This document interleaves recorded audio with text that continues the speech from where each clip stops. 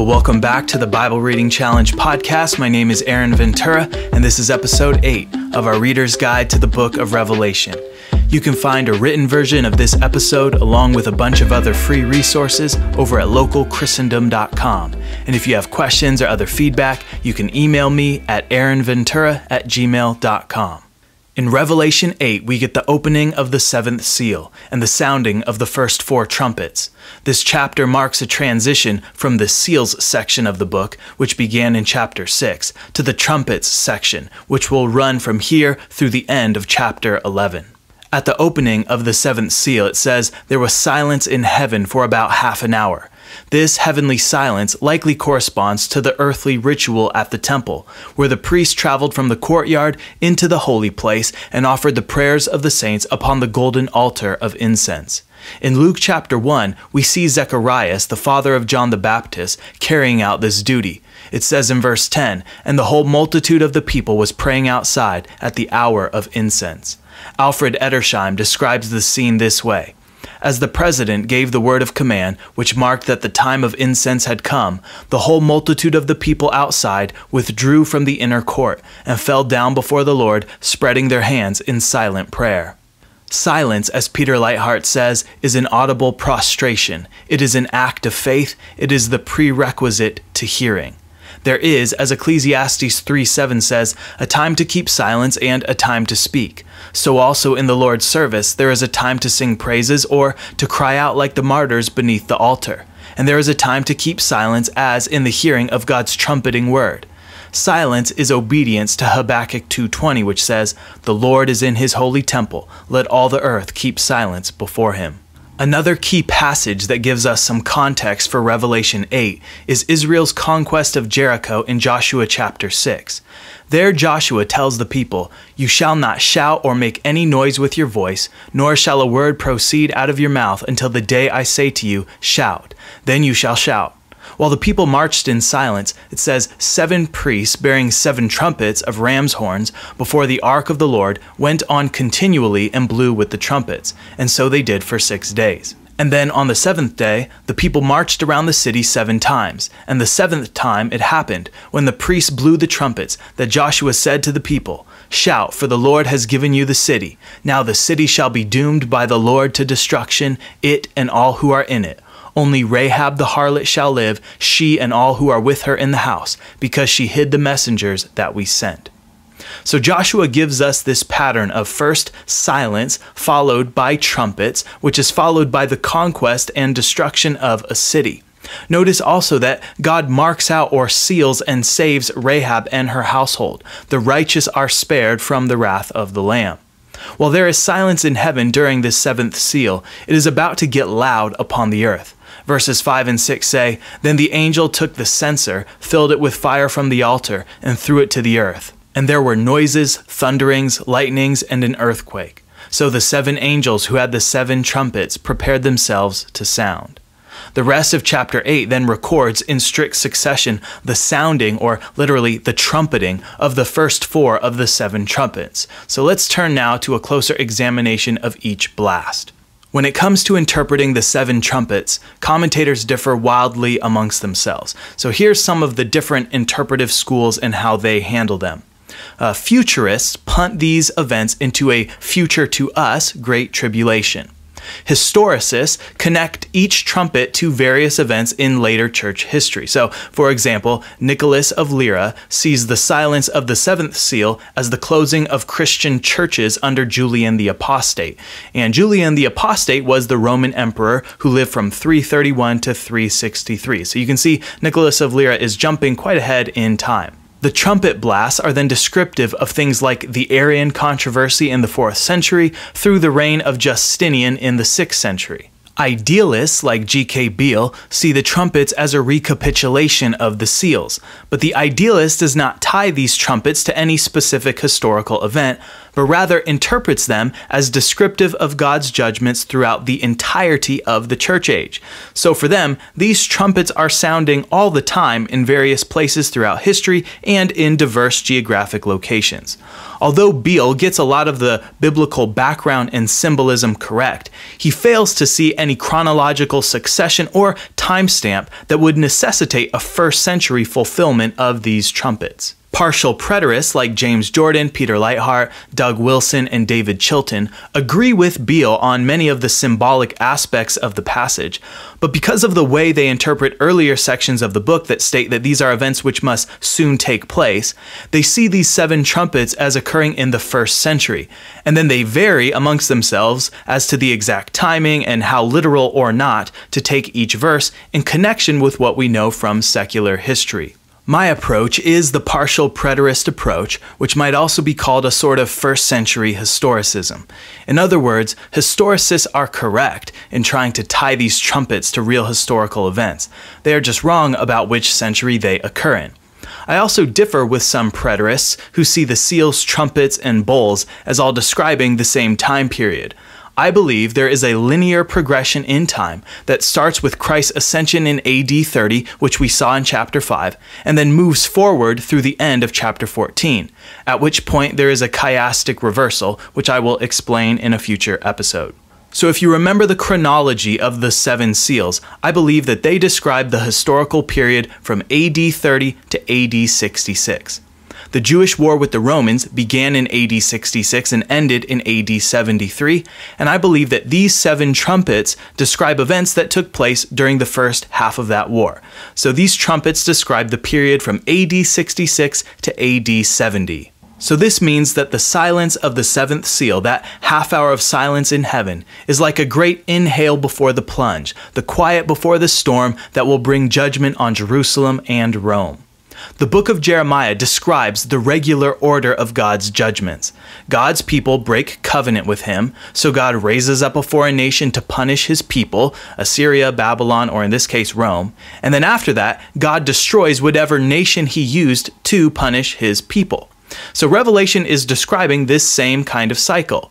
Apostate Jews persecute the Christians, so God raises up Rome to punish the apostate Jews, and then God punishes Rome for their own idolatry and persecution of the Christians. So in broad terms, that is what the rest of Revelation is going to show. Let's walk now through the first four trumpets, and I'll explain the biblical symbolism and then what I believe was the literal historical fulfillment of it. And I've put a chart and map on the website if you want a better visual of this.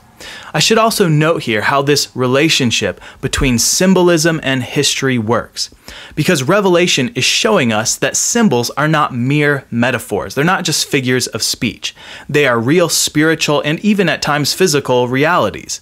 So with these trumpets, we are told what John sees in the language of biblical symbolism, or metaphor we might say, but these symbols literally happen in history on the earth. And these earthly events are in themselves signs and portents of future things to come. So we have to keep track of all of this as we are reading through these passages. So starting with the first trumpet in Revelation 8:7, it says, "The first angel sounded, and hail and fire followed, mingled with blood, and they were thrown to the earth, and a third of the trees were burned up, and all green grass was burned up." So what is the biblical symbolism here? Well, this hail and fire and blood is an allusion to the seventh plague on Egypt in Exodus 9. Apostate Israel has become, like Egypt, oppressive and idolatrous, and thus they are suffering the curses of the covenant as promised in Deuteronomy 28. Also, if you read Exodus 9, you will note that when this plague of fire and hail struck Egypt, the land of Goshen was unharmed. And this supports what I said about the 144,000 in the previous chapter, that Christians were likely sealed and preserved from this plague. Now, what was the literal historical event that corresponds to this? Well, just as God really sent hail and fire upon the land of Egypt, so also I believe he really threw down hail, fire, and blood in AD 66.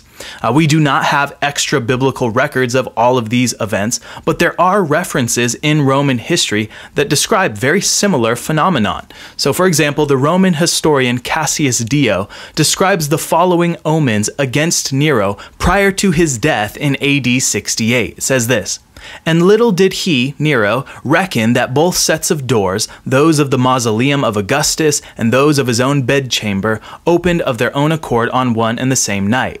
Or that in the Alban territory it rained so much blood that rivers of it flowed over the land.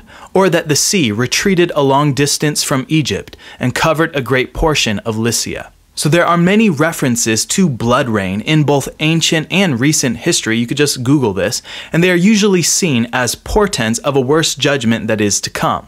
To give you another example, this is Cassius Dio's description of Caesar's conquest of Egypt in 30 BC. It says this: "Thus was Egypt enslaved. All the inhabitants who resisted for a time were finally subdued, as indeed heaven very clearly indicated to them beforehand. For it rained not only water where no drop had ever fallen previously, but also blood. And there were flashes of armor from the clouds as this bloody rain fell from them. Elsewhere there was the clashing of drums and cymbals, and the notes of flutes and trumpets, and a serpent of huge size suddenly appeared to them and uttered an incredibly loud hiss. Meanwhile comets were seen, and dead men's ghosts appeared. The statues frowned, and Apis bellowed a note of lamentation and burst into tears."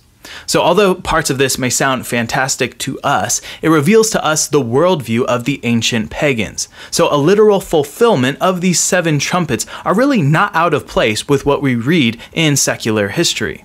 Moving to the second trumpet in Revelation 8:8-9, it says, "Then the second angel sounded, and something like a great mountain burning with fire was thrown into the sea. And a third of the sea became blood, and a third of the living creatures in the sea died, and a third of the ships were destroyed." So what is the biblical symbolism here? Well, the first burning mountain that we encounter in the Bible is Mount Sinai, but this language of the great mountain is more closely connected to Mount Zion or Jerusalem. Jesus tells his disciples in Matthew 21:21, "Assuredly I say to you, if you have faith and do not doubt, you will not only do what was done to the fig tree, but also if you say to this mountain, be removed and be cast into the sea, it will be done." Now in this saying of Jesus, both the fig tree and the mountain are images of Jerusalem. So I believe this second trumpet is a sign of what is going to happen to Mount Zion. The great mountain is going to be burned with fire and cast into the sea, and there will be blood and death on all sides as a result. So Jerusalem will be trampled by the Gentiles for 42 months. We'll read about that in Revelation 11:2. And God is bringing destruction on both the Jews and the Romans through this upcoming war. Now, what was the literal historical event that corresponds to this trumpet? Well, first notice that this is something like a great mountain burning with fire, which suggests that this is probably some kind of meteorite or asteroid rather than a volcano, let's say. So I believe this second trumpet is describing an asteroid or meteorite that crashes into the Mediterranean Sea, and then perhaps due to the increase in temperature or a tsunami, a third of the living creatures in the sea die, a third of the ships are destroyed, and a third of the sea becomes blood, or perhaps blood red from some kind of algae bloom. Philip Kaiser says the following: "There have been extensive studies on sedimentation and coastal tectonics in the Mediterranean in recent years, and these studies consistently show that there was a massive tsunami generated by something in AD 66, and some scientists insist that there were 2 tsunamis that year. There are 2 layers of ocean sediment on the mainland that came in AD 66. So perhaps this tsunami is evidence of this great mountain burning with fire being cast into the sea. The third trumpet is described in Revelation 8 verses 10 to 11, which says, "Then the third angel sounded, and a great star fell from heaven burning like a torch, and it fell on a third of the rivers and on the springs of water. The name of the star is Wormwood. A third of the waters became wormwood, and many men died from the water because it was made bitter." In Scripture, wormwood is bitter and is connected with idolatry, apostasy, false prophecy, and injustice. Stars can signify either earthly or angelic powers, as we've seen previously in the book. And here the star, I think, signifies the Sadducean high priesthood who took to themselves the symbol of the star. The high priesthood was controlled by a wicked mafia of sorts that used their power, wealth, and violence to get what they wanted. And we know from Josephus the actual names of the leaders at this time. I think there's a good chance that this wormwood star refers to Ananias, who had 5 sons, one of whom was named Eleazar, and Josephus points to the following actions of Eleazar as the event that started the Jewish-Roman War. So here's Josephus's description on how the Jewish war began. He says, "And at this time it was that some of those principally excited the people to go to war made an assault upon a certain fortress called Masada. They took it by treachery and slew the Romans that were there, and put others of their own party to keep it. At the same time, Eleazar, the sons of Ananias the high priest, a very bold youth, who was at that time governor of the temple, persuaded those that officiated in the divine service to receive no gift or sacrifice for any foreigner. And this was the true beginning of our war with the Romans, for they rejected the sacrifice of Caesar on this account.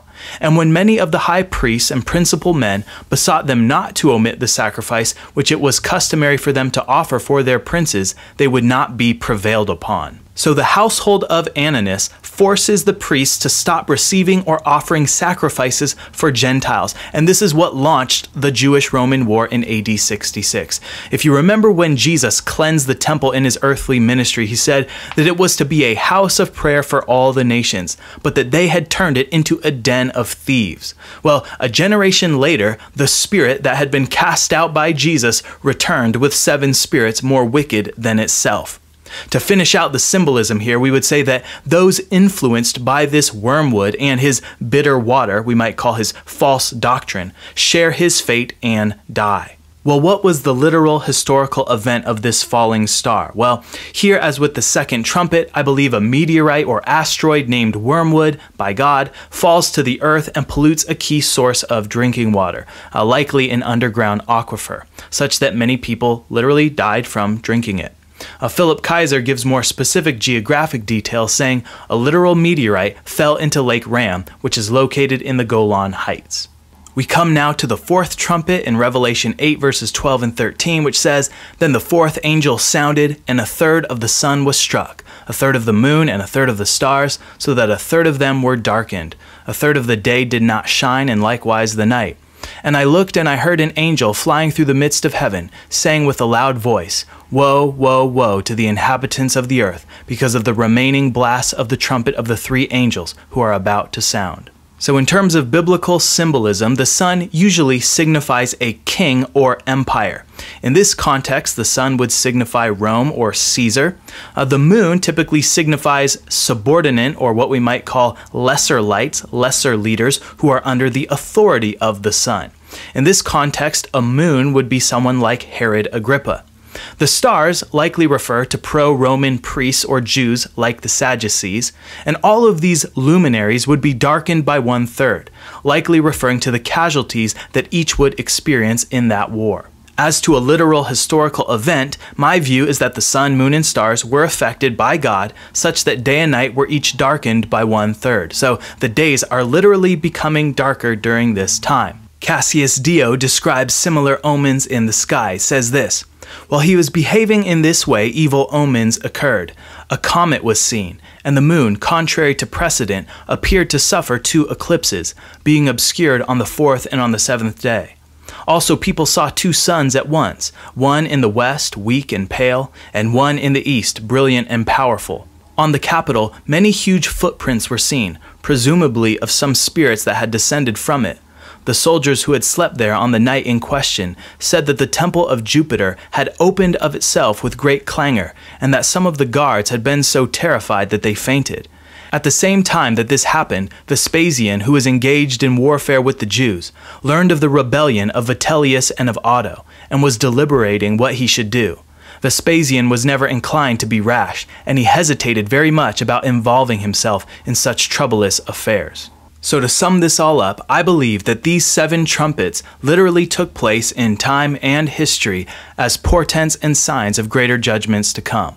Although we do not have extra biblical evidence to confirm every detail, we can see from both Jewish and Roman historians that there were all kinds of cosmic disturbances and strange phenomenon during these years.